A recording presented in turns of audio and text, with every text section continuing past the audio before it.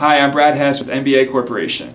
Today I'm going to talk about the Instinct Solo boilers and pump placement in the application with an indirect fired water heater.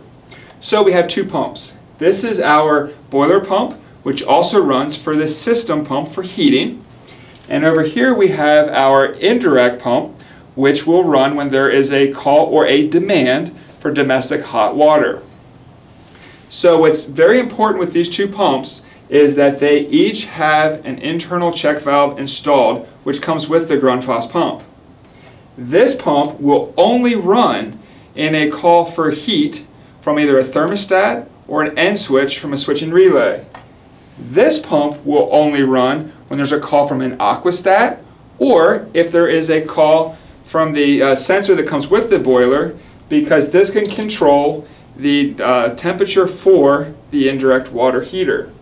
So let's talk about where these actually get tied into. Right here are our output terminals. The top one will be your domestic hot water. The one below it will be CH pump, which is your boiler pump. And then we have our dry contacts, which one will be for the domestic hot water aquastat or boiler sensor, or indirect sensor.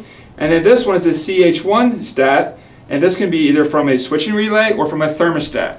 It is very important to note that this is a DC controlled system and there is not 24 volts on board. Well, I hope that helps, and thank you for your time.